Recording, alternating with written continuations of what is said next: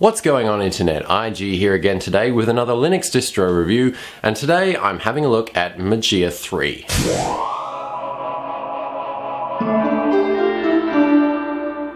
So Mageia 3 is the second most popular distro according to DistroWatch's hits per page type deal.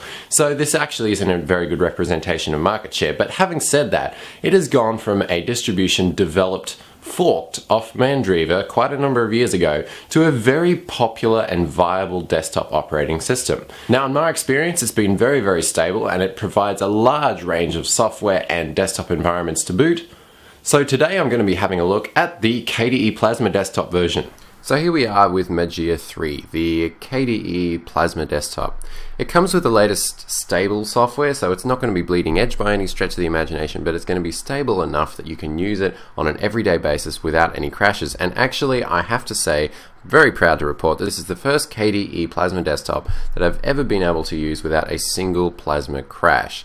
So it's been very stable. I've been using it on and off now for about 3 weeks, and it's given me no trouble at all. And also the speed and responsiveness of KDE has come along in leaps and bounds with the release of the Plasma Desktop 4.10, and obviously Mageia 3 benefits from this a lot. We're sitting at KDE 4.10.2, but as updates become available, it will roll out with it as well. Now, when it comes to updating your packages and software, it actually is very efficient. It has a very vast repository that covers a lot of great software for nearly all the desktop environments out there. And for my first impressions of Mageia 3, it really came across as the ideal desktop operating system. It's not trying to be fancy. It's not trying to shove any new user paradigm down the user's throat. It's just bringing the best and most stable open source software to the user's computer with minimal fuss. But at the same time, it remains easy to use with excellent hardware controls to boot.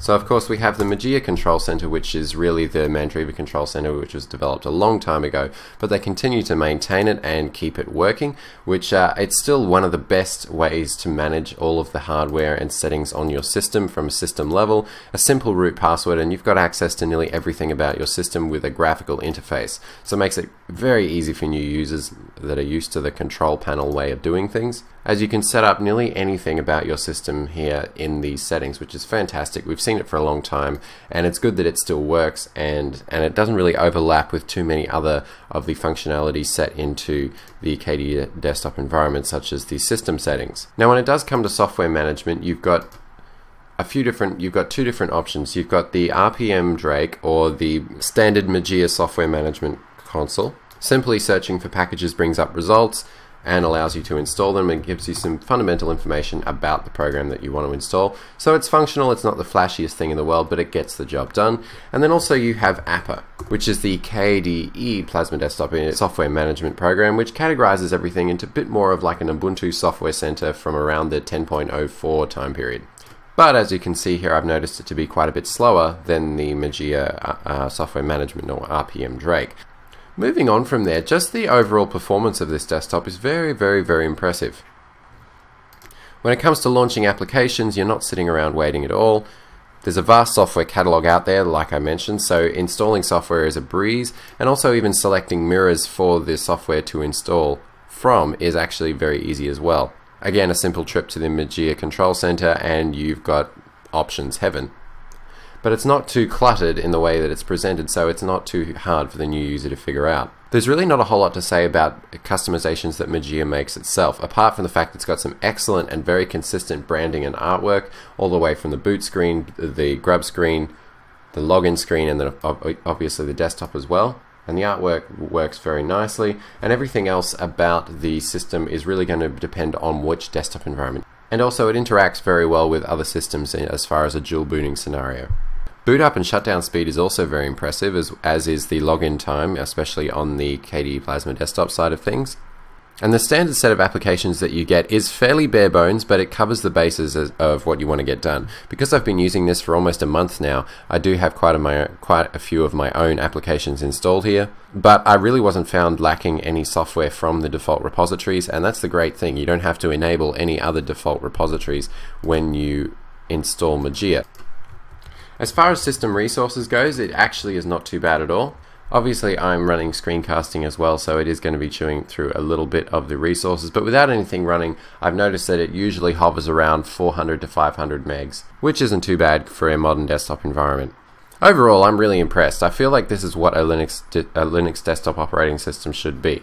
It's stable, it's fast, it has a great array of software that's available to install, and it's got a good assortment out of the box as well. It has a strong focus on what the community wants, not on what any particular corporate agenda wants. And so in that regard, I think they're doing a fantastic job in presenting just a simple Linux desktop that is accessible for the new user, but it also has a few features and enough customization for the advanced user to play around with as well. I think it definitely deserves its #2 spot on the DistroWatch popularity hits page. And while it might not have as huge a market share as distributions like Linux Mint or Ubuntu, I definitely feel like it has the potential to be the most popular Linux desktop, especially considering that Ubuntu is kind of forging its own direction as far as a corporate entity is concerned. But I've been very impressed. This is definitely one of my favorite KDE Plasma desktop distributions, simply because of that stability, and the speed is unparalleled. And just having a system that gets out of your way so you can work is a fantastic thing in its own right, and it's ultimately what you want in a Linux desktop operating system. So overall, I am very impressed with Mageia 3. It's a great release, very solid. It brings some up-to-date software to the table, but it's very stable, and at the same time you get some great configuration tools there with the Mageia Control Center, and overall just a very solid desktop offering. Not in your face, not pushing a corporate agenda, just a great open source project, bringing some great open source development to the community. Let me know what your thoughts are about Mageia 3 in the comment section below. And if you like this video, then definitely give it a thumbs up. It helps out the channel. And if you really like these videos on a regular basis, you can subscribe and get this stuff on a regular basis. Thank you all for watching, and I will be back in the very near future with more Linux distro reviews, Debian 7, Zorin OS 7, and maybe a few others in there as well. Peace out, ladies and gentlemen.